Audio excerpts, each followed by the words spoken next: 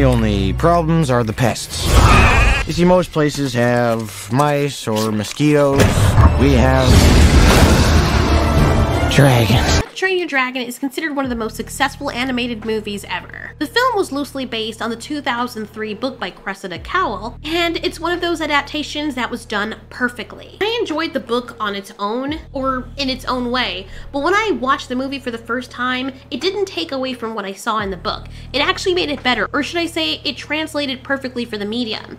And so How to Train Your Dragon was adapted to CGI animated film, produced by DreamWorks and distributed by Paramount Pictures. The movie, which was set around a mythical Viking village called Berk. The story worked so well, not just because they were dragons, but because it had the right amount of comedy, seriousness, and relatability concerning the main character and the life that he had. Not to mention, as the franchise continued and we got other movies, we got to see Hiccup, the main character, who was an underdog, grow up and learn to accept loss, try to make things better for his village, and become a man. There's so many things I can get into when it comes to what makes How to Train Your Dragon great. The main purpose of me even saying all this is because the movie did everything perfectly. The story was completed, and even though we got spin-offs, the main film arc gave us a beginning, growth, and development of the characters, specifically that of Toothless and Hiccup, obstacles that they both had to overcome, the parallel of them coming into their own as they reached adulthood, overcoming more obstacles, and then passing on their genes to make a new generation and to make things different by bridging the gap between dragons and humans. That's it! Nothing else was required. So, when a few people and some ties that are so tight around their neck that it makes their head swell up 3 times the size of their normal girth look at that, they decide, you know what would be great? Please, tell me. Let's do that, but this time let's make it live action because we see how well that usually works out, especially in the last few years. So instead of giving us a whole new dragon movie or franchise, let's just take some real people and some piss poor CGI to mix it in and basically just tell the same story over, but like not really, and change all the characters to the point where it doesn't even feel like the same story, and then slap the How to Train Your Dragon title into it so that you can bring the fans of the franchise that won't even recognize whatever the hell this is that we just made.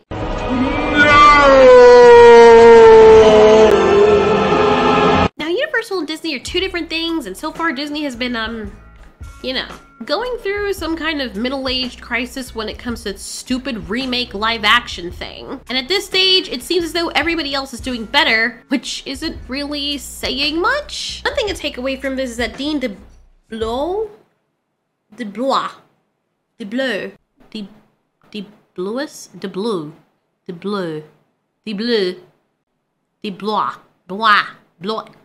fuck you.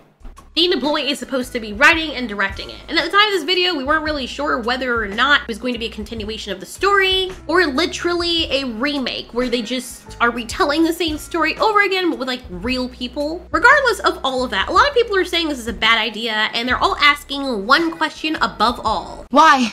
Why is this needed aside from the fact that the studio just wants more money without needing any passion or extra work to come up with something else new? Some people might not mind, and then there are people like me that are just sitting here wondering what the hell. It's not that I'm totally against it, but I'm also the camp of if they can do one of these Del Toro type situations like Del Toro did with Pinocchio with the story and tell it in a slightly different way, then I guess, but it's not something that makes me particularly excited. And that's because I got everything and more that I needed and wanted from the actual franchise. I might also lean into the camp of it being a bad idea or just a useless idea, and here's why. Live action remakes are a shell of their former glory. Telling us a story that was originally a 2D animation or a 3D animation and then just taking the same story and slapping a realistic skin on it only hurts the way the story was originally intended to be told. Live action remakes often fail to capture the magic and the charm of the original animated film. Animated films have a unique visual style and animation that can be difficult to replicate in live action. One of the biggest abominations of this that proves my point was the remake of The Lion King, where the lions were CGI but made to look real, but you could tell they were CGI and just completely void of expression and emotion. Sure, cats have emotion, but if we're anthropomorphizing creatures so that they can be more relatable, having them all have this freaking look on their face, like regular lions and cats, doesn't really do much. At that point, it would have been better to just make a real-life documentary based on the Lion King story. Just look at how they're talking here. Look at how their faces are moving. They look almost exactly the same. There is no room for emotion when you're trying to ground it completely in reality, which is again jarring because yet they make their lips move to speak. The fact that we have talking lions, which is definitely not a real thing, should have given more leeway for them to make the lions more expressive, but they didn't do that. Now take a look at the same pair in the original animated film, The Lion King. Every emotion, every expression is told that even though you don't know what they're saying, you can tell what they're feeling based on their emotion. Something that live action or CGI live action could never portray. It is clear here that Nala is either pissed at him or disappointed. It is clear here that Simba has not one fuck to give, and Nala is just flabbergasted by his behavior. But without hearing what they're saying, it's almost impossible to tell what Nala is feeling and what Simba is feeling. Because even though they're grounded in reality based on how they're making them move and look, they don't have enough foresight to at least make the ears on the cats go backwards or twiddle enough so that we can get the expression that way. Not to mention, most of the people or the general audience, for which I guess these remakes are for, cannot understand the body language of a freaking lion or most cats, which is why people end up having things happen to them like this.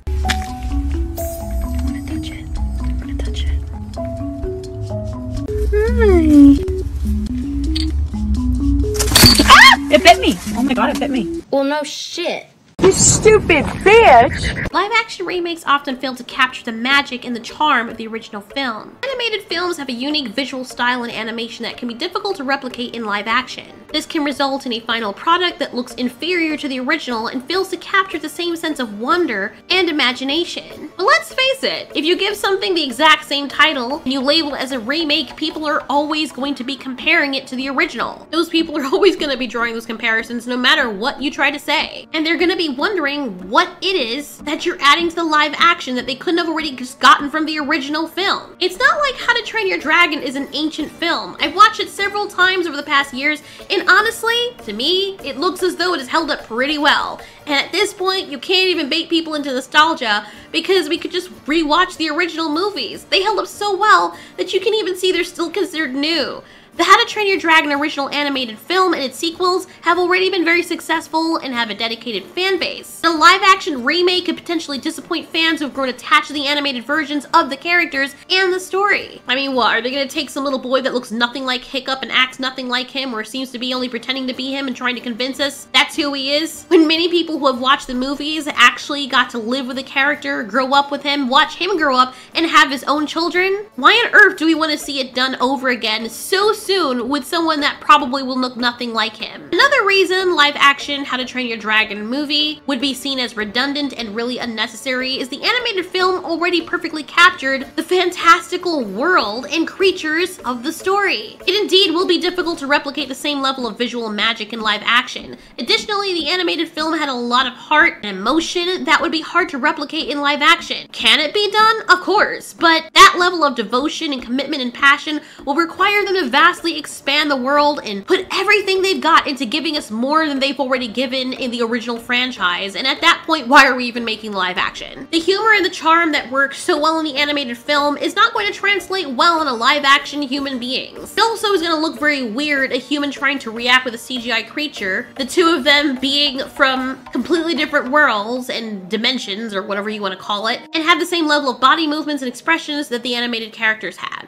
The animated How to Train Your Dragon films had this unique stylized animation that added to its personality and appeal. In live action, it may be difficult to replicate that same sense of humor and charm, as I was saying, and on top of that, you risk pissing off people by changing certain elements of the original story, which can be disappointing to the fans. Given how cherished the original tale is for its distinctive and expertly produced story, this could be especially problematic for a How to Train Your Dragon live action remake. I mean, like most of them do, to some degree, the live action remake will or might have to alter plot points that are crucial to the story's appeal, which would be detrimental to the entire experience. When you're labeling something as a remake or you dare to use the same title, that's exactly what you're doing, or you're asking people to believe you're doing, that you're making a remake, that you're retelling the same story. You're asking them to come in with a preconceived notion that this is going to be exactly the same tale that they've seen before, that they know and love, but it's just gonna look more real, or it more or less is going to follow the same story. Sometimes there are some stories that work better in specific styles, like anime. And an example of this is Yasugara Sora. The anime captured the emotions of the characters perfectly via their voices, the actions and illustrations and music that fit for the animation. And and the slow pans, the places where they hang so we can feel the tension of what the characters are feeling, and that's all a perfect fit for that specific type of animation. That would not work if it had been live action. If someone had made that into a live action movie, honestly, it would just have become a completely different movie altogether. What made it impactful as an anime or for the type of story was the medium in which it told the story. And that's why movies like Coraline work for the style that they have. The creepiness of the stop animation and the way that these things look when they move is what drives home the entire atmosphere and experience. As for works like How to Train Your Dragon, often the original movie has very strong animation and VFX, which is hard to replicate in live action. It's also going to be more costly in some cases and time consuming to make the movie look as good as the original or better. A live action movie also runs the risk of looking unrealistic or cheesy if it's done poorly. In the originals, whether it be 2D or 3D, all the characters fit within the same world already. But if it's going to be a live action remake, and when we say live action, we truly mean like live action. We're not talking about whatever the hell this was. This is not live action. This is literally all CGI. We're talking about mixing real life elements like human people with CGI dragons, and then what is that gonna look like?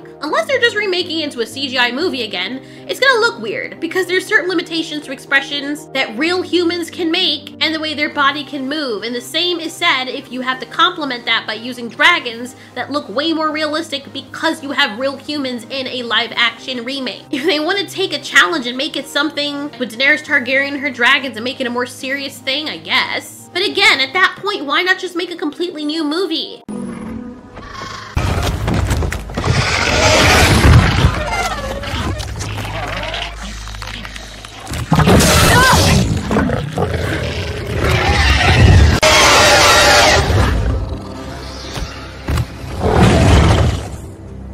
To see something like this, for real. There just seem to be too many things that can fail, and honestly, if I'm being totally honest, it's been a little bit too soon. Since How to Train Your Dragon can kind of still hold up, it makes no sense to remake a movie about it just for the sake of doing that. Remakes are only good if the movies came out from ancient days like 1970s, or even movies from before that point, or even in the 1990s. How to Train Your Dragon ended with Hidden World in only 2019. At the time of this video, that was 4 years ago. 4 years. It was 4 years. In only 4 years? Excuse my vulgarness, but then why the fuck are we doing a remake? My final point is what most people think, and it's because we've had a track record of this happening, especially in the past few years. Live action remakes, particularly in our time, are seen as cash grabs, and studios may not put the same level of care and attention into the production as they would with the original film or as they did with the original film. This could result in a lower quality of the final product. If they were making something like a parody of the original, then I can kind of understand. If they were making How to Train Your Dragon but a horror-themed one, or what it would be like if dragons were really attacking the island of Berk, then I can understand. Something like Reign of Fire.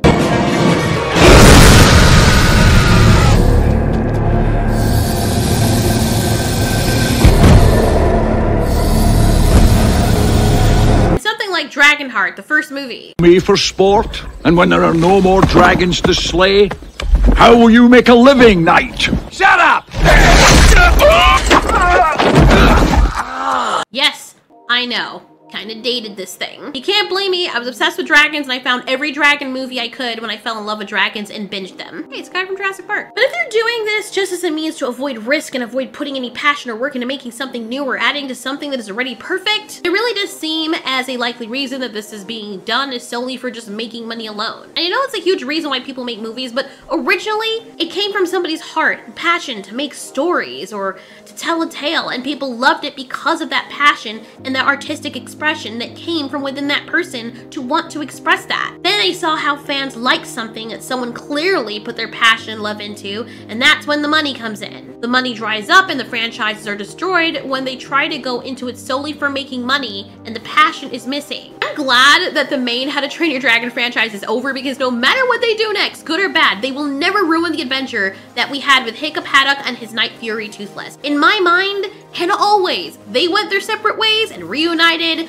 and then they showed each other their offspring, and they grew up and each got the girl got the guy. They both had become strong males in their family, with strong females by their side, and amazing children that would pass on that legacy. Oh my god, just seeing the scene of the ending just brings tears to my eyes because it was so raw and real. Because after not having seen Hiccup for a long time, you can see in Toothless's expression with his big animated eyes, he didn't recognize Hiccup. Then when he does, there's a look of realization on his face that usually is only shown best in animation. Dare I say it, but animated works can do a lot of things in a more showy and stylized manner than even the human face can. But you never know, right? Thanks so much for watching. This has been Ultiori. You ask, we answer.